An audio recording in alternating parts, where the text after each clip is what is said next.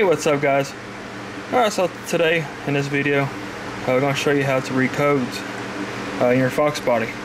So got this OBD1 scanner and a book.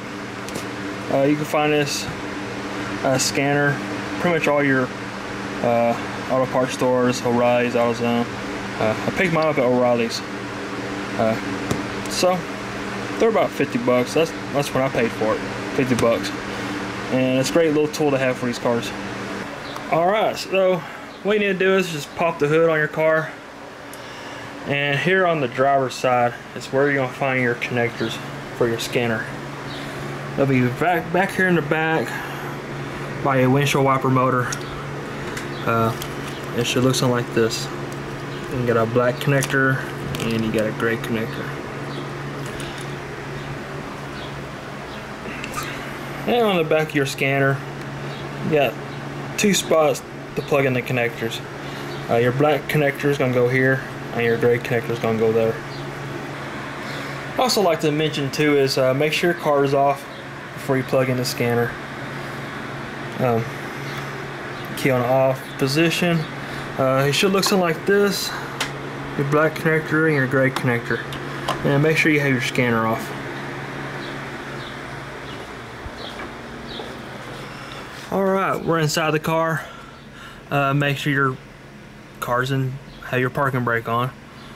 And I've always pulled my codes in neutral. Alright, so just throw my keys in. Make sure your car's up to temp before trying to pull codes, because it will throw a code, I believe 21. It's your coolant sensor. Let's say coolant sensor out of range. It's only because your car's not warmed up. Alright, so just gonna turn the key on. Just turn it on. Should look something like that. Don't start it. Alright, so on the scanner, hit the on position. And you should have some 3 zeros there. And hit the test and hold button.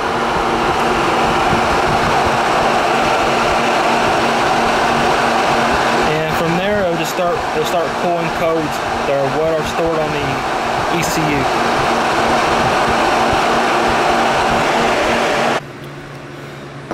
Alrighty. Usually your scanner will stop on code 11. If that's the only code you have, then that's great, because code 11 is good. Means system's okay. From there, just turn the scanner off. I already went through the process already. You'll start hearing some clicking sounds. It's all normal. And turn your ignition off.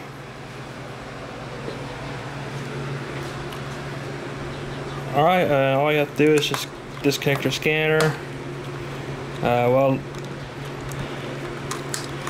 I like about these scanners, they hold the codes for you, so you don't have to keep your eye on them and write them down. So they automatically store them in here until you pull codes again. Then it'll override all those.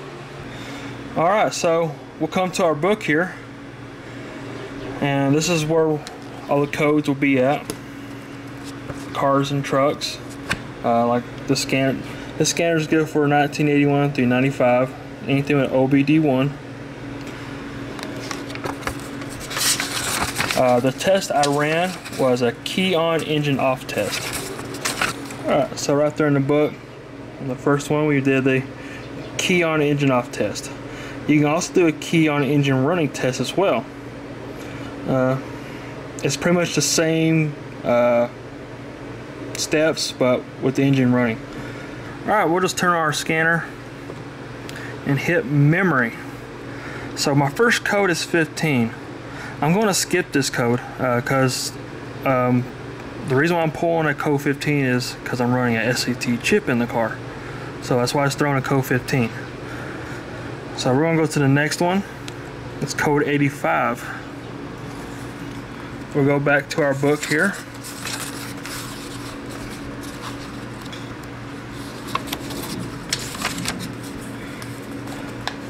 Alrighty.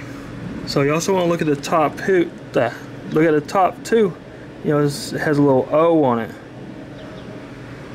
On your test conditions, you have, see, it says O, C, and R. So mine's an O with a code 85. So you notice there's multiple 85s here. So code 85 here could be shift solenoid. Then you have one here for cars only.